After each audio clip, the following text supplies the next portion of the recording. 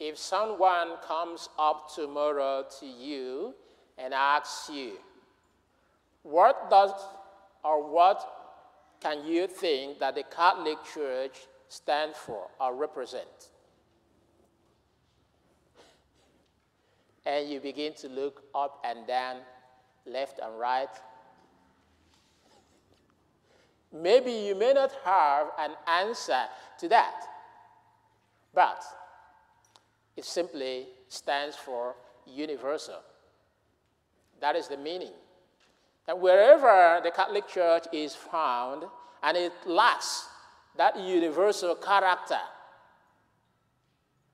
that comes from God, that comes from Jesus, the church is the visible sign of Christ's presence in our world, the body of Christ. Wherever it lacks that character, that church needs to be reformed. Wherever it is, that church itself needs salvation. Now, before Israel went into exile, they were a people unto themselves. They thought that salvation and God is their private God, until they were sent into exile and they had an encounter with other people, and when they came back, they realized the universal nature of God's salvation. And that is why it was put up today, all nations will gather. My house shall be called a house of prayer for all people, no longer those who thought or those who think they are chosen. Salvation is no longer belonging to a particular set of people or a race. Salvation is the gratuitous gift of God unto his people, all of us. Let's just look at the gospel of today, which is a very striking drama. Jesus, after a long talk on the issue of clean and unclean, being ritually clean, being worthy of worship, and then he told his disciples and all those who were listening to him, what comes from outside doesn't make you unclean. It is what comes from inside, from the content of your heart, that makes you unclean, unworthy of worship.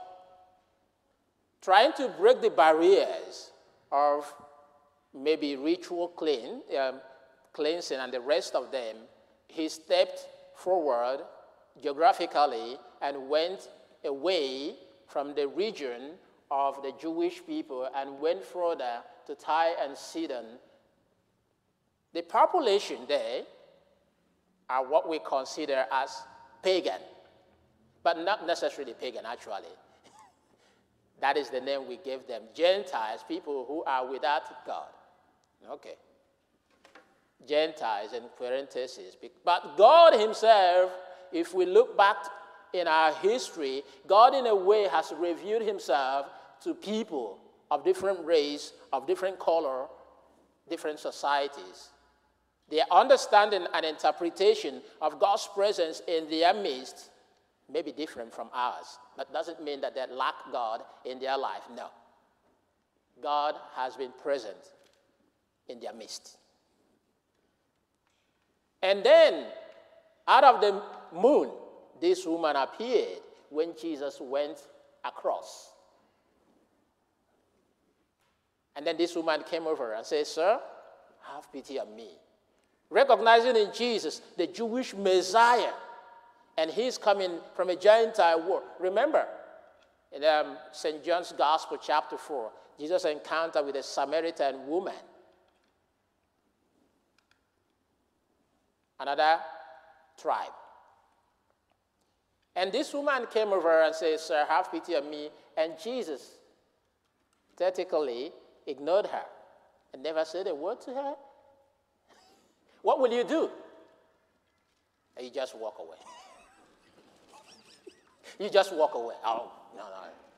I'm not ready to put up with this rot. That will be the answer. I'm not ready to put up with this rot. I've begged you and you're doing nothing. I'm off. and then you go away. There is an adage in my place that a dog that has patience will eat the fattest meat. It holds true here. And then his disciples, not out of concern for this woman, but because they thought that this woman was disturbing them, shouting, "Give her what she wants, Master. Let's go." And Jesus told them, "I have not come for them. I came only for the lost sheep of the house of Israel." Isn't that ridiculous? So you're ridiculing, but that was not the intention of Christ.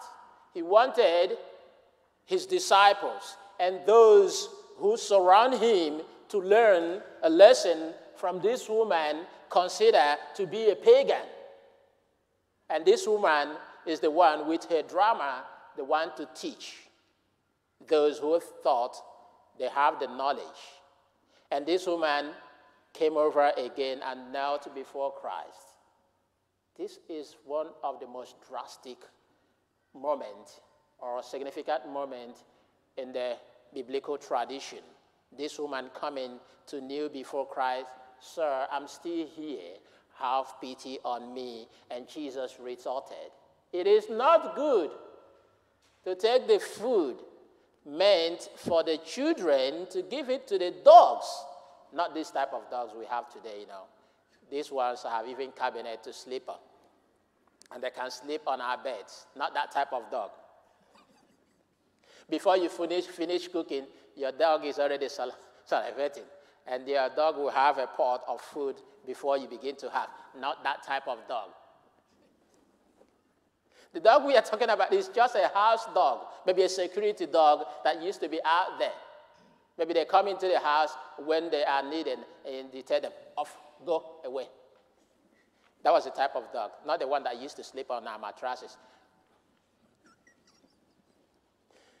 And the woman looked at Jesus like, "Okay, sir.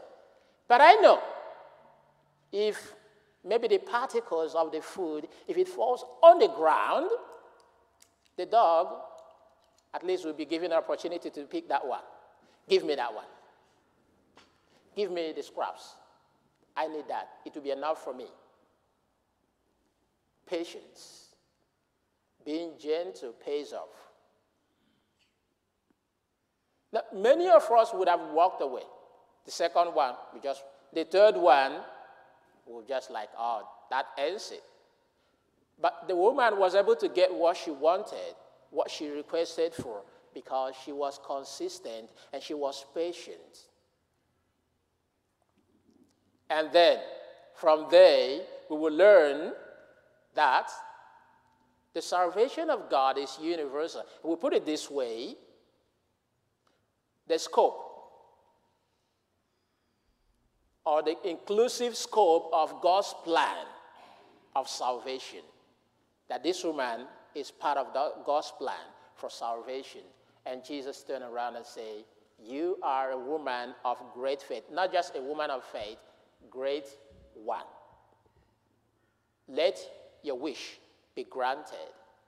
And then the scripture said, and immediately her daughter was well again. And this woman here taught us what it means to belong to God's kingdom and what salvation means. What it means to be patient. What it means to endure. In this woman we see resilience. In this woman we see a great faith that is not ready to give up at the first instance. What about you? What about myself? Are we ready to testify and tell people we are people of faith in Christ Jesus? That God's salvation is for everyone.